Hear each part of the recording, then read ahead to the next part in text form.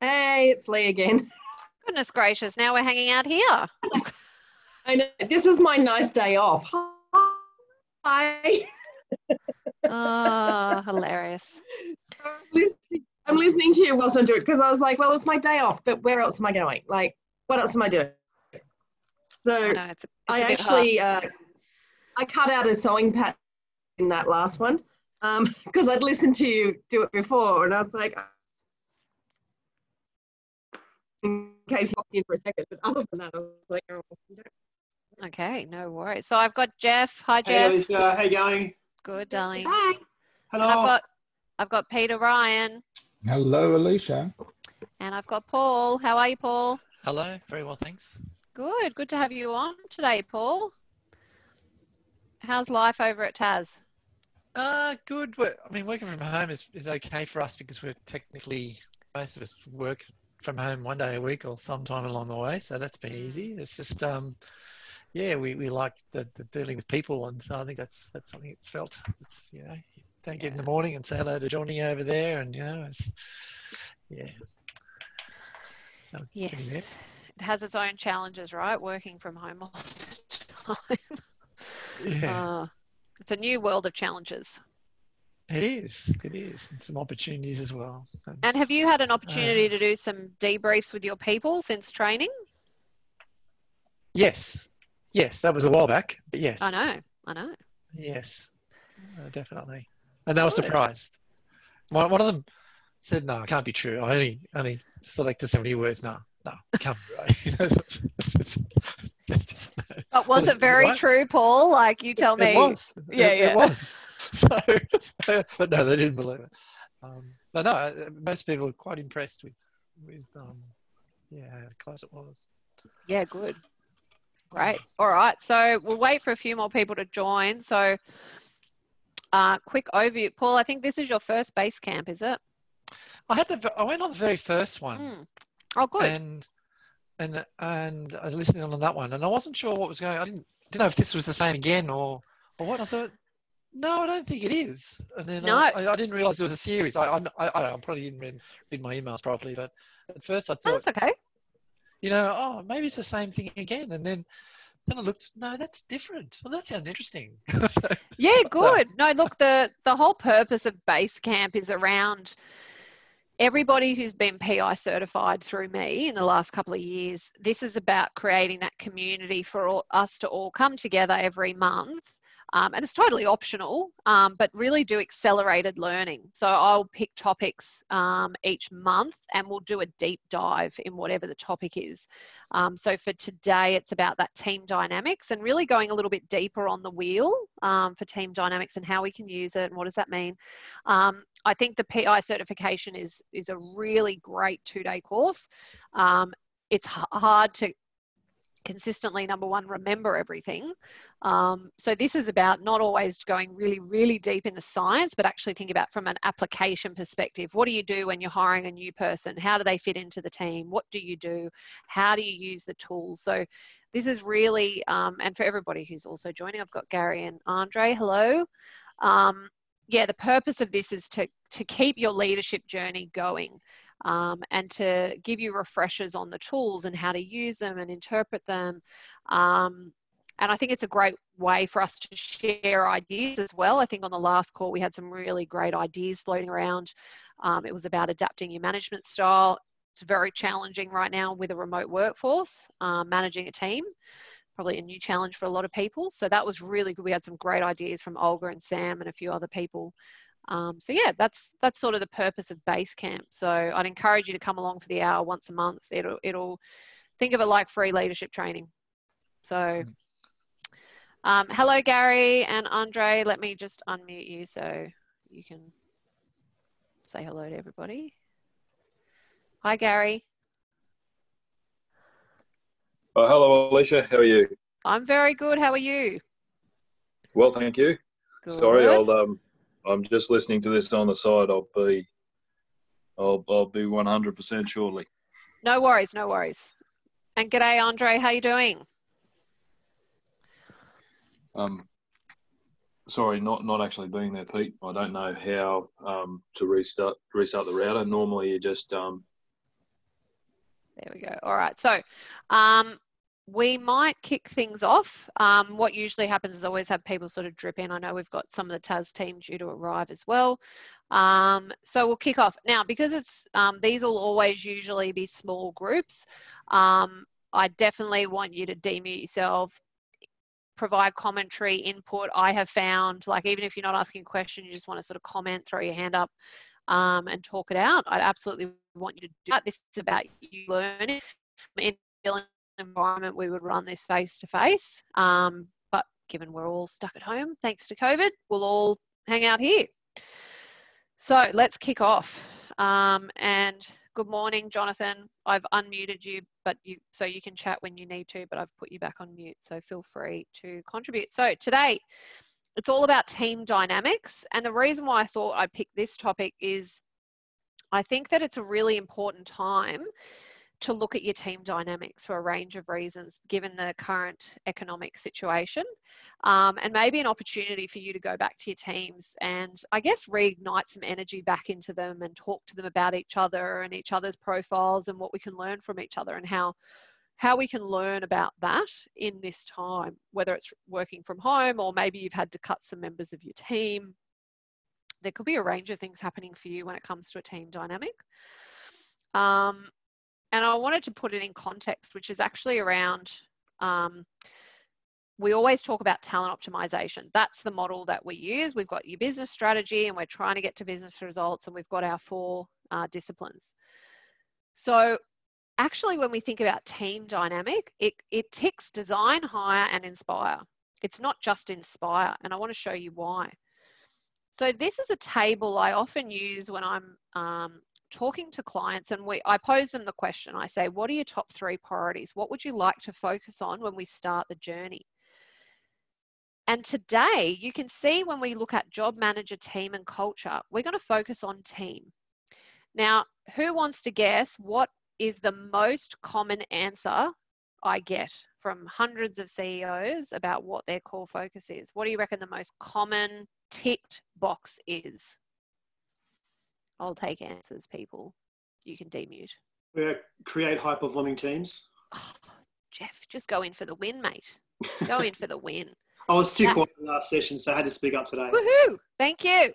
That is the #1 box, and I sit with CEOs and executive teams, and that is always the common piece that everybody wants. Everybody wants high-performing teams. But what does that even mean, right? I think everyone sort of aspires. We want high-performing teams, but what does it mean? So a little bit of quick fun for us. I want to do Menti. So I'm just going to switch screens, so bear with me. No, not that one.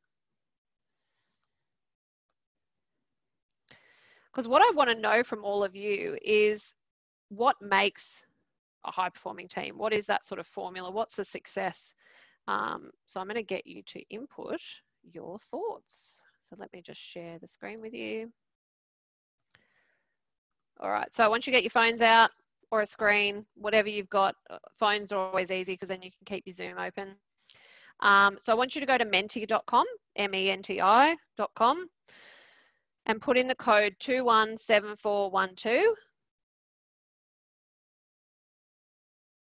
And then I want you to think about what makes a high-performing team. What is it? When you think about it, what are they doing? What's the formula? And you can write whatever you want in this. It'll come up in a bit of a flow. Oh, somebody even used the word flow. Nice. Collaboration. Oh, collaborating. We've got 2 answers on collaboration. Awesome. More communication. Alignment. I love the word alignment. Healthy conflict. Who said healthy conflict? Demute. Yeah. You. Tell me more. Tell me more, Jeff. Well, conflict's a natural part of team dynamics, and if you can go the unhealthy conflict where people are just at each other, attack or on the defensive, and they walk away ticked off or pissed off with each other. Healthy conflict is actually able to go to a place where you can say, well, help me understand, Alicia, why you see things your way. And it actually creates that healthy collaborative dialogue as opposed to a combative approach to working together. And nothing wrong with still being ticked off with someone having a different view, but it just means you can leave the meeting learning something together rather than leaving the meeting pissed off. Nice. Yep. I love it. Really good. And healthy conflicts is sort of a hard place to get to, right? You've kind of got to get through that unhealthy space to get in, and you've got to be super respectful to get to that point of, I really understand you, so you and I can have a very transparent conversation because we both respect each other. So we're not coming from a negative place. Shared values, trust, common goal. Common goal is a big one, right? Like we all know what the end outcome is for us here. We all know what we're trying to achieve. All these things are great, absolutely. Now, here's a polling question for you. How much have you used the team work style section in PI? And this could be, so I've got multiple times when you might use it. So to understand your own team, because a lot of you on the call here are managers. So have you gone in and pulled your own team dynamics and you fully understand it, love it, use it, know how to interpret it? Or maybe I've pulled it, but I don't really understand it. I have used it when I'm predicting someone to recruit into the team, and I know how to do that, where I pull my team and pull in a candidate. I've used it to resolve conflict. I've thought, hey, you two aren't getting along. Let me have a look at your profile and their profile and what that might mean. Or bringing your own team together and running a bit of a workshop. Say, hey guys, this is us. What can we learn from each other?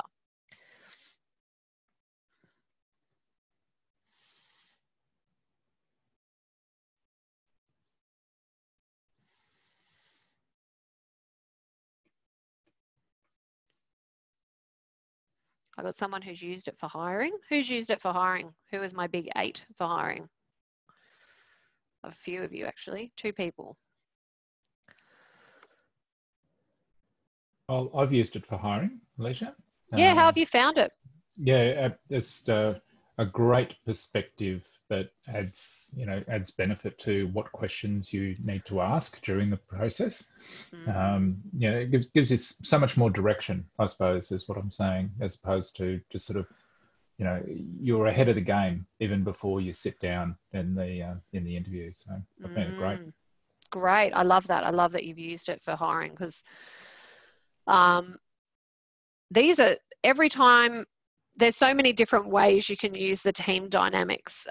So I'm encouraging you to think about it for all of these things, not just, great, I can look at my team's report, look at it and chuck it in the bin. Okay, yes, but I need to truly understand what that means. I need to know what my strategy is for my team and where we're heading, and do we have a good mix? Using it in recruitment, pulling it out. Like if someone says to me, I just can't work out this person, I not only pull out that person's profile, but I put those 2 members, I do the relationship guide as well, and then I do team dynamics. And I say, okay, this is where you 2 are together. Either you're really close or you're really far away. Where do you see the sparks flying with your relationship here? Based on looking at the team dynamics, it's so 3-dimensional. You get so much depth of information from that wheel. And we're going to go through that today in quite a bit of depth. And then also putting together a workshop for your team. Now, I've got slide decks that I've shared with Taz and a few other companies in terms of giving you the material to help you facilitate a workshop for your own team. So if you're a manager of a team, you can put together really easily the report and everybody's profile through the tool. And there's some questions. Here are some of the things I'm going to ask my team. Even PI produce some activities that you can do. They've got 5 different activities you could run with your team. All this information is available to you to use for free. And that's the really powerful thing about this, is how much you can get use out of it. So has everybody done their contribution? So look, I think a real array of confidence and how much use you're getting out of it. I want to get that use all the way up, because I think there's just so much depth of value that you guys can be getting. So yes, let me get back to slide.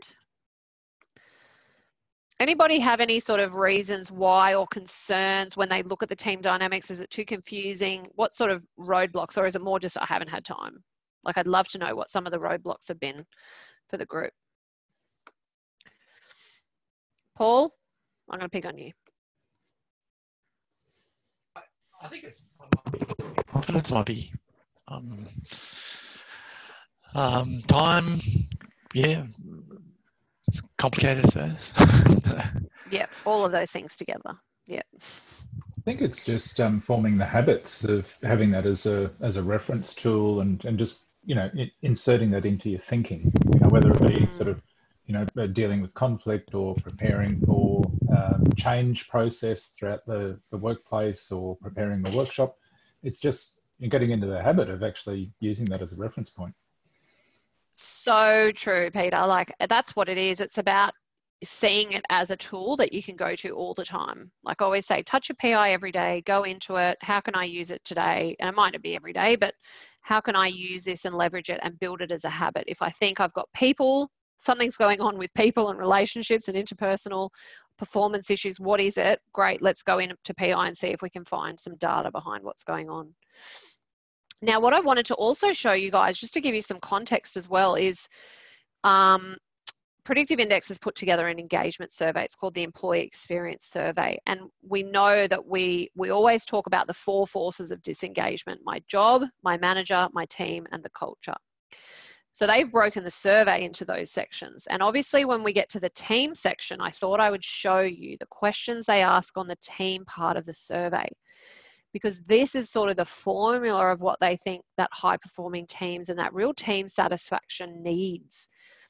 And again, I like to be really clear and specific. So I thought this is a great list, and I can always give you these questions as well if you want to go back and reflect.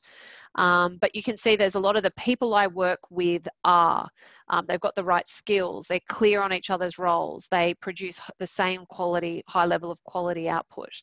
The team makes group decisions effectively. When conflict arises, we resolve it quickly and respectfully. So people can effectively communicate with each other. All of these things we can hopefully achieve through that deep understanding of each other's profiles and that team dynamic, plus some really good team and management practices around accountability and tracking and some other things that are more management skills. But I just thought this is such a great list. Now you'll see the impact on engagement. PI says not all questions have the equal weighting, I should say. So you can see the question that's got the most weighting as impact on engagement is: the people I work with are driven to produce the same level of high quality work. They believe that that's got the highest impact on your engagement score to go up.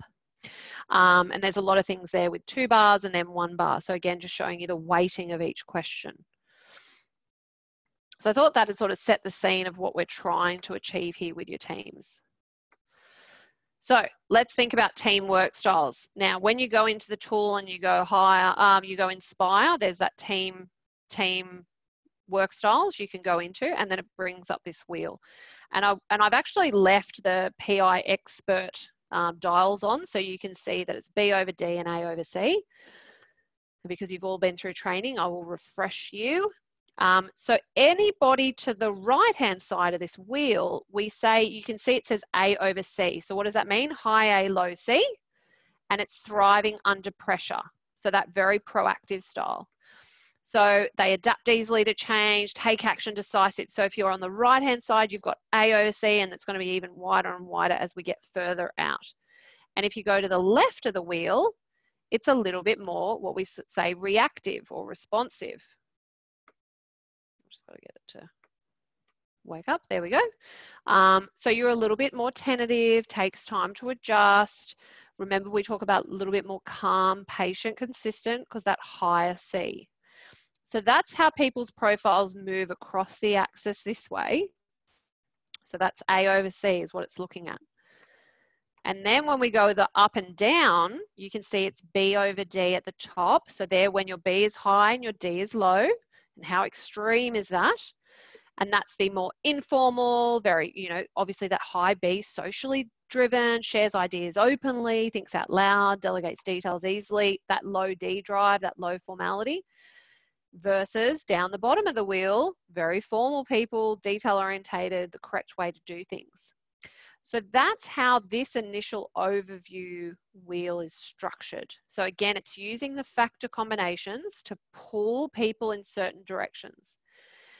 And then it starts to build on the complexity. So it says, okay, if you're up in innovation and agility, you're going to be B over D, so high B, low D, and you're going to be A over C. And then that creates people and who sit in this quadrant are going to have all of these qualities, right? Ambitious, goal-orientated, really building relationships, thrive under pressure, change agent. Often we find our salespeople in that quadrant. What I wanted to show you, because I thought this was interesting, the reference profiles that we find in that quadrant. So your mavericks, persuaders, captains, venturers. Now venturers usually sit on the line, on the bottom part of that line, because you've got to remember as you go up, it's that more B over D. So extroversion over formality, and venturers usually aren't highly extroverted. So, but they will sit on that line, that middle axis line. So this is really interesting. Often we look for sales people sometimes in this quadrant, those more outgoing, persuasive style people, people who are heading into the future, big risk takers. Is anybody on this call in that quadrant? I'm just trying to think if there's anybody. Peter, are you a persuader? You know, I think I am. I think I am a persuader. So yeah, up, and again, you'll all sit in varying positions in the wheel. It's not just you are, you'll sit, you know, you'll sit in there somewhere. So then next we have down in this bottom right-hand quadrant is results and discipline. It's very analytical, usually quite driven. So that A over C, so they're still high A over C, very proactive. They're just more task orientated because they're more analytical, very results orientated. They're not as extroverted. So then you're going down because they're not as high extroversion drive. They're more heads down thinkers.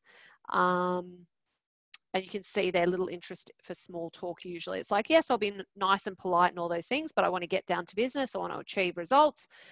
Very goal orientated, but very analytical about how they achieve those goals. I often have sales managers in that quadrant because I don't necessarily need you to be super gregarious. I need you to be very analytical about achieving results. So these style of profiles sit down there. Now, Jeff Snowden, I'm pretty sure you're in that quadrant. I am.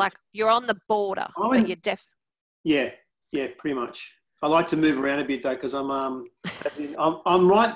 I was looking at it. I'm pretty much on the dead center, or just to the right. So I just flex to go with the moment. I think that's probably more dangerous, isn't it? Well, it's even more dangerous if you're right in the center where you're that adapter or individualist who sits in the middle. But absolutely right. We flex, right? We always flex. I will say that you've got a preference and you probably do your best work when you're in the quadrant that you like to play in. When you sit in the border, you're going to do a little bit of both. All right. Process and precision. Again, this is about efficiency, more introspective because it's lower extroversion and higher formality because we're at the bottom half of this quadrant, and more calm, patient, and lower dominance. So you can see all these things start to play out, and you've got these styles of profiles. All of our triangles in reference profiles, they all sit down here. Paul, are you down here? I can't remember your profile. Are you an operator? Oh, you're a venturer. Gary, what are you? Remind me. Gary, are you there? I'll have to get Gary's results later. Just because it always helps when we're plotting. So you'll see those stable people. When we're working sort of in manufacturing roles, stable roles, a lot of our developers, people who are getting a job done to a really high quality and standard, I want you to be in here. And then we've got teamwork and employee experience. We often say even sort of customer experience, super cooperative, super engaging, love to chat, build relationships, more teamwork driven. It's all about team because of that lower dominance, but they're higher social drive, so that more higher B drive. And we usually see our promoters and collaborators sit here. And the reason I've put them on the map is because we find often promoters sit on that top axis and collaborators sit that way. I don't know, that's just sort of seems to be where they sit. So Lee, as a promoter, you will sit somewhere there because I know you're a promoter. So that hopefully gives you an idea of that team dynamics piece. And then I wanted to show you this. I'll just load all this up. So then when we have a look at it this way, and this is a great slide sometimes to share with people, you can, and the reason I've got it is because I wanted to show you the ultras, adapter, and individualist will really vary. They'll sort of play in all quadrants depending on how wide their patterns are. So they're a little bit more what we call the flexes. In this particular view, they flex in between things. Again, we don't need to use reference profiles because we've got people's exact profiles, so we can just plot them in here when we pull up their data. Now, it's interesting to know where people sit, but the question then becomes, well, what do we do with this information? Like, great, I know you're in innovating, what do I do now?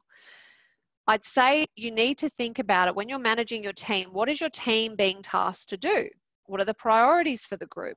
And when you go into the tool, you can select strategy insights.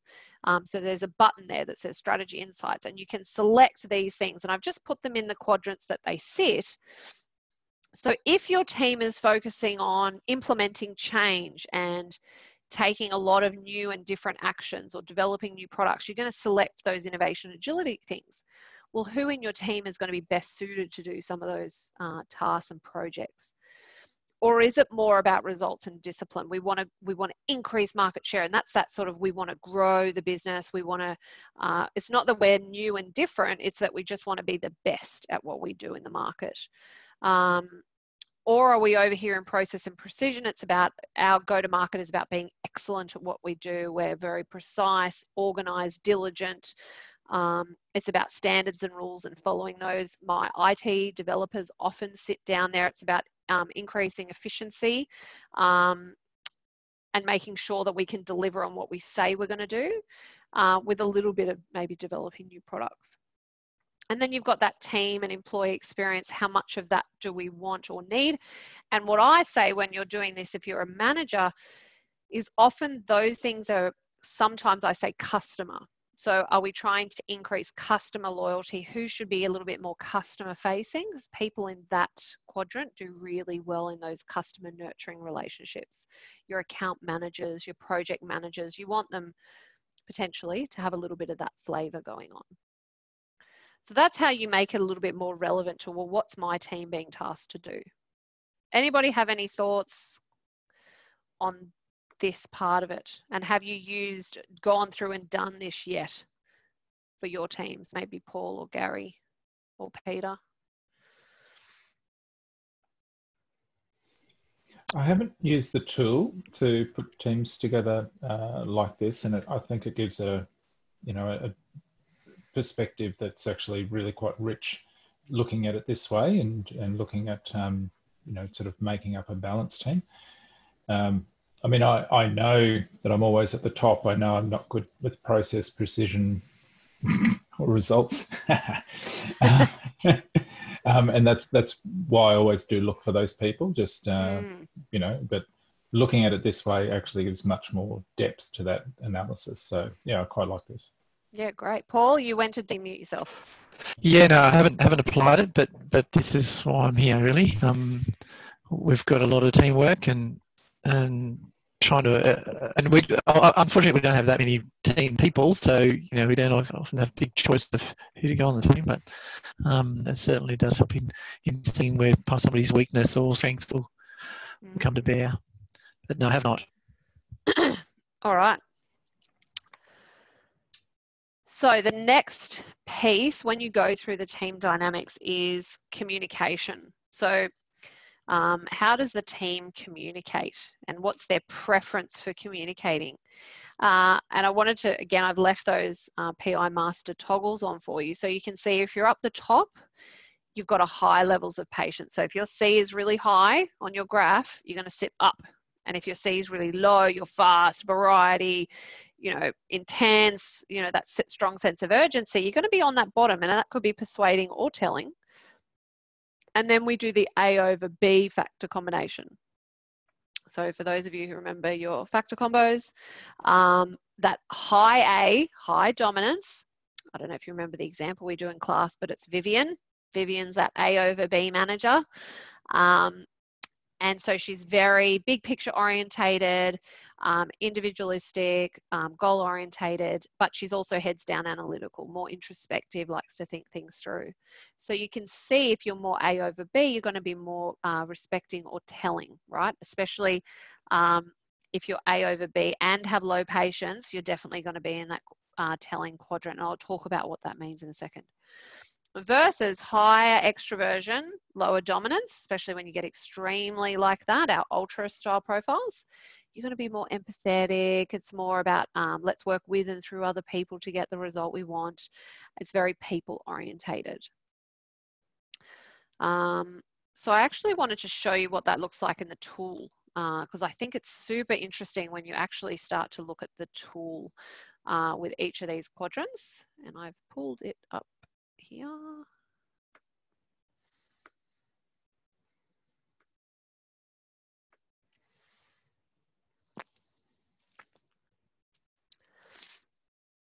And I've just run a webinar with Lee with Globus, and we've gone through that communications piece in a lot of detail with that group, because whilst everyone's working from home, it's really helpful to know what people's communication preferences are. You know, are you more, you know, sensitive to people's feelings? I'm going to really want to understand how you're doing that emotional check-in, or is it more, let's just talk about business, let's get to the point? Like what are different people's preferences around communication?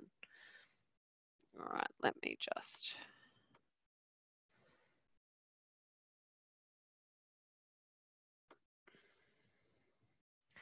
pull up PI and we can have a look at it together. Now, does anybody have any questions so far as we keep moving through the wonderful team dynamics?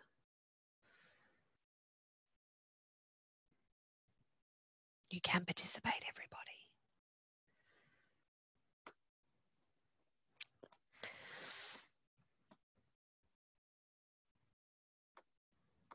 All right. Pity I don't have all your data, because I could put you all in the wheel. It's always more interesting when you look at your own results. Okay, so this is the communication wheel. And what I wanted to show you this live in the tool is because of how much depth of information you can get from just being in here. So if you've got someone that's in the respecting quadrant, you can actually pull this down and have a look at, okay, well, what are some of the cautions? Like, great, I know that they're going to be patient, deliberate. It's more on being reserved, quiet, all those things. So naturally, we say more respecting in style, but they may be slow to open up to new people. So how are they going to go with the fact that we've just onboarded a new person, they're working with them, and you know, they're working from home, and this onboarding could be a big challenge because it's going to take them longer to build the relationship. They may be blunt, especially when under pressure.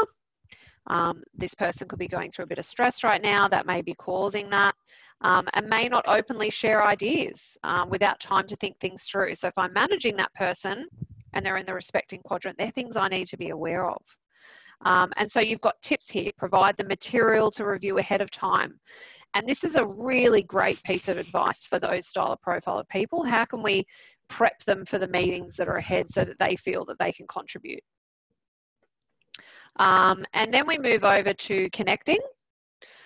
And this is more caring for people and their feelings, but you'll see here the cautions is you may struggle to deliver that hard news, again, because you're more socially driven, maybe too talkative, may have hard time working on their own. We say in independent roles, but if you're on your own, Lee, if you're on the call, you are that person.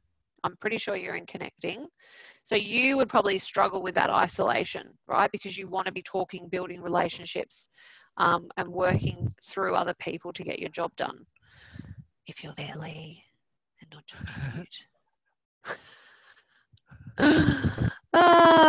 Oh, she said, it's killing me. You can demute yourself, Lee. I can hear you if you want to demute yourself. You're just on chat. Yes, it is killing me. I need human contact. Yeah. Yeah, but I would say the caution there, it may be hard to deliver hard news. Like if I had to say, hey, by the way, we're going to be laying some people off, I need you to go. Or you've got to go tell people that, I don't know, just difficult news. That's like, oh, it's even harder for you because of that high empathetic drive. I get myself into such a state before I even walk into the room. Yeah, there you go. And working on your own can be lonely. Yes, and I live alone too. So working and living, when the cats start talking back to me is when I'm going to be really in trouble. Yeah. Yeah. So you would be like a high risk person for working at home. We should be like, we need to spend more time with you so that, because again, I would look at all those things and go, okay, this is going to be really challenging for you. Mm-hmm. And not to say it's not challenging for other people, but it's like challenging for these specific reasons. Yeah. And again, that's why I'd encourage you to go through, you know, as a manager, you know, Gary, John, go and have a look at people sit in this wheel. It's almost just, I mean, you can do it now if you want, like while we're on the call, is just go in and have a look at where does my team sit? Have I got lots of persuaders or lots of tellers? Where does everyone sit? What's that dynamic going to play out like? And I always say it's interesting for you to have a look at. It's even more interesting once you share it with the team. And I can give you some resources in terms of things you can do with the team to get discussion flowing. So a question for you, if that's all right. Yeah. What happens if you, I'm just looking at my team now as you speak. Most of them sit on the border between, you know, between the different zones. How would you deal with that then? So if I've got someone between respecting and telling, what are they? They will do a little bit of both, but you're going to know that they're A over B. So this is where you've got to start to look at, well, what does their factor combination tell me? So they'll potentially, they're going to be that higher dominance, lower introspection, right? So A over B. So we know lots of things about that in terms of a little bit more direct to the point. And you can see that in telling. It says direct and to the point, authoritative, factual in expression, and fast. It says fast pace when communicating because of that low C. The biggest difference when you go up to high C is that slower pace. So what that's telling you is their C might be on the midpoint of their graphs, but they're A over B. Okay. And it depends on the extremity. So if you pull up those two individual profiles, you'll see some commonality in their C probably. Again, this is where you sort of got to dig deeper in their profiles. But I would say, yes, they're going to have components of both those quadrants. If you look at respecting, communication is focused on work and expertise. It's a little bit that more task orientated. And you'll see on the connecting persuading, I'd say they're more people orientated in the communication style. And yes, lots of people usually sit on the border. That's very common because that part of their profile isn't wide. So it puts people on the border. So you often see that where you get clusters on the borders of two things. Good question though.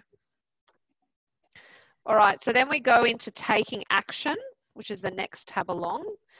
Now up the top, we've got our high D, and down the bottom, we've got our low D. So that D is, who wants to tell me what D is? Quiz time. D is which drive?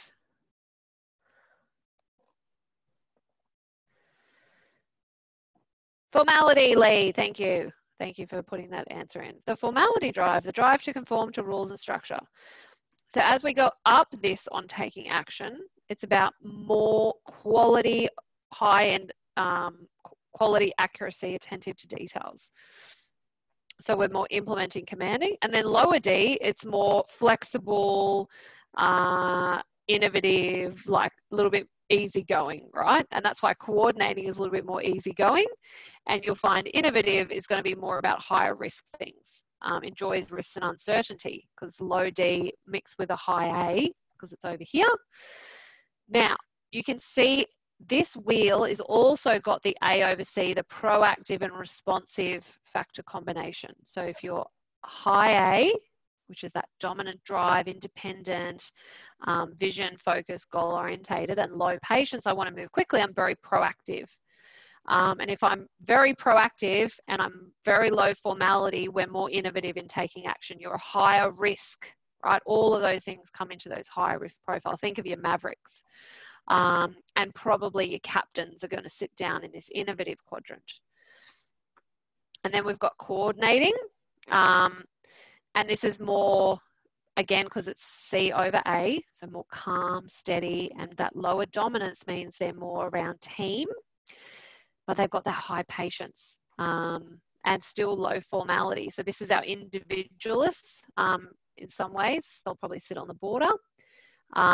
It's got these cautions and also tips. So the great thing about this is I would encourage you to go through and read these. It really articulates what's happening in each quadrant. And it's even more interesting when you actually sit down and go through this with certain people who sit in those quadrants and say, okay, well, this is where you are, and this is where the other person is, or this is where the team is. Or when you're hiring somebody, because all of your employees will come up in blue, but your candidates will come up in orange. And I always strongly recommend whenever you're recruiting is to put your team in here and put your preferred candidates in here. And you're going to see how they impact the team dynamic, not only just from this front section, but in all of the other sections. So if I've got a team that's all up in connecting and I hire a telling person, that's totally fine. But I need to be aware of it because I need to know that that may drive a different type of team dynamic. And again, it's predicting how the dynamics might shift and play out. And you might even want to sit with that person when you bring them on board and say, hey, we know this about you, and these are some of the, this is the team, and here's where you sit. What you're going to find is you're going to, have these challenges, but here are the strengths. These are the things we need to be aware of. And decision making is looking at that higher extroversion, whether you want to sort of talk things out in decision making. That's why you can see these aligning and justifying words are more about openly talking about ideas. And then conforming and bottom lining is more introspective. Let's be analytical and do things the right way. And then how you feel about risk as well. And from here, you can generate a report and quickly download it. It would have all your people on it, and it asks you all these really great questions. So again, all of these tools and resources are there for you to go through. Does anybody have any questions about that part of the wheel or any of the information on the wheels?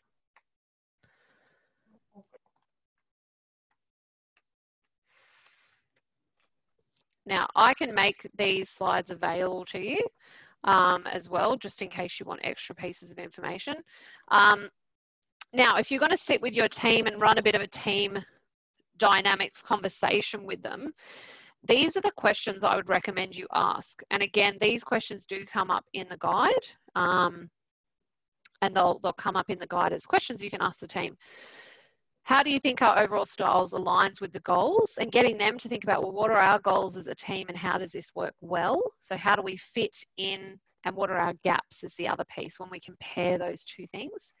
And given all that information, what should we do? What should we stop, start, and continue? And even if you break it down into what are we going to start doing, what are we going to stop, and what are we going to continue, that's a really great way to drive that discussion. So we have a grand total of 10 minutes left of our session. So I wanted to leave it open to you guys to ask questions, whether it's about team dynamics or general PI related questions or people related issues. Fire away.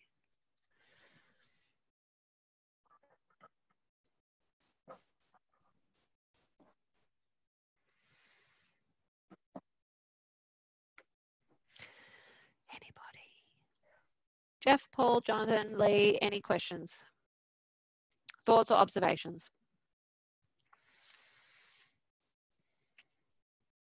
I'm trying really hard to come up with a really clever question for you, Alicia. So when I have it, I'll put it forward. But right now, I don't want to take over the question time from the group, so I'll defer to the rest of the team.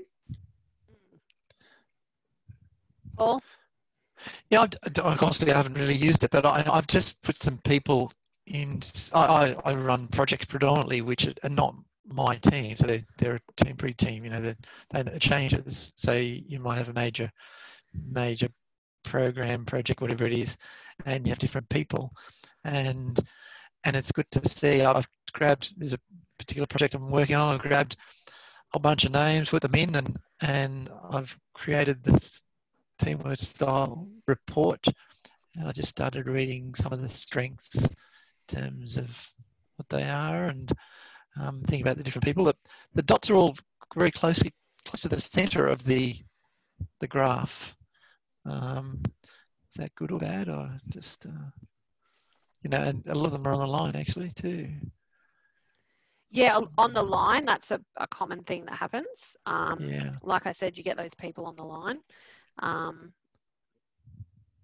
And yeah, on the centre means they're pretty flexible. They won't be extreme in anything, but they will probably have a little bit of a preference, again, looking at their report. But what do you think you'll be able to do with this information? Where do you think you'll take it? What do you think you might do with it? I think, like I had a difficult meeting last week, and it would have been interesting if I just sat back and had a look at this and thought, oh, so how are people going to approach this one?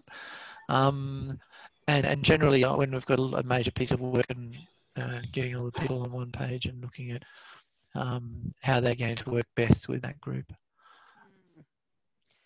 Yeah, and look, sometimes even like project kickoffs, you might even want to pull this up in your project kickoff meetings when you bring everyone together for the first time. Yeah. Yeah, it's worth having a look. I had a comment from Andre just saying he's got lots of people with people in the centre of the graph. Yeah, that's correct. So they're all around the actual center. I don't have anyone onto the extreme. On all 3 tabs, on all 4 tabs, or just the center one, the first one? Just the first one. Let me double check. I'll log in right now. Yeah, because once you go through the other tabs, you actually find people start to shoot out because it puts it on a different axis. Yeah. Bear with me 1 second. That's all right. Helen, are you still there? I am. I was just coming off mute. Hi, Alicia. Hi, Tim. Hello. I missed the beginning of the webinar. Sorry, but I'm going to go back and look at the recording because I found this really helpful. My comment also was my team, where on all of the graphs, we're all either in or sort of on the line of that middle of the sort of centre circle, if you like, so quite close to the axis. And I just put in a comment where a people and culture and HR team, if that, you know, we need to interact across the wide group of people on a wide range of things. I just wondered if that might be a little bit more normal, that we're not at the extreme, we're a little bit more adaptable, or what might it mean for us? Really good observation. So what you'll see is that I know in your profile in particular, your profile is very skinny. So when you have a skinny profile, you're never going to sit really far out on any of those graphs, because what it's looking at is sort of moderate, very, and extremely on all those circles. So if none of your factor combinations are sitting out an extreme, you're not going to come up as extreme on any of those quadrants. I think Mohammed has a wider profile on his D and his A, so he might fling out on one of those, maybe decision making he might push out. It'd be interesting to have a look. But I think, you know, the strength, and you're sort of identifying the strength of the fact that as a HR team, there's nothing extreme, is that you can all flex very comfortably on those factors. So I think that would be, you know, if you sat down with the team, that's going to be one of the strengths that the group has. And then you'd say, well, what are some of the gaps? Maybe what does maybe some departments need us to be a certain way? Well, how are we going to consciously flex to deliver it that way for them, because they're going to be maybe more telling, or you might find you've got clusters, departments sit clustering together. Again, it's interesting to know and understand. Great, thank you. And this is the part of the platform I've not used enough. I think I've struggled to get my head around a little bit, which is why I found what I've heard today so useful. So now I'll start mapping other teams that we're interacting with, or where we've got you know, particular strengths, or we've got some issues, and see what we can learn. So thanks again, really great, Alicia. Yeah, no worries. And I can send you the slide deck as well if you want, Helen, because I've did some earlier doing all the factor combinations on each of the wheels, just because I think you're right. Like if you look at the wheels, you kind of like, what do I do with this information? And until you start to really look at, well, how did that wheel even get created? How are they doing that? Well, you've got to look at the science bit behind it and then go, okay, that makes a bit more sense now, because I understand the PI bit. Now you've got to apply your, you know, sort of HR and manager hat and go, well, what do I do with this information now? What conflicts might arise? What's the strengths? What's the caution? Have we got too much of the same thing? All of those things, I think you've got to look at, and you've got to apply your, we always talk about the business context. You can't just look at it and say, oh, there's going to be an issue there. You have to say, well, what's the business context? What's the climate? What's happening to that team? And then, you know, let's unpack it. Let's have a conversation with the people in that team to really understand it. Thanks, agreed, and thanks. Yes, I'd love the slides. No worries. And yes, we record all these. So I'll send out a recording. It's obviously private because it's only for PI certified people, but we'll send you recordings as well. So yes, any other questions before we wrap up?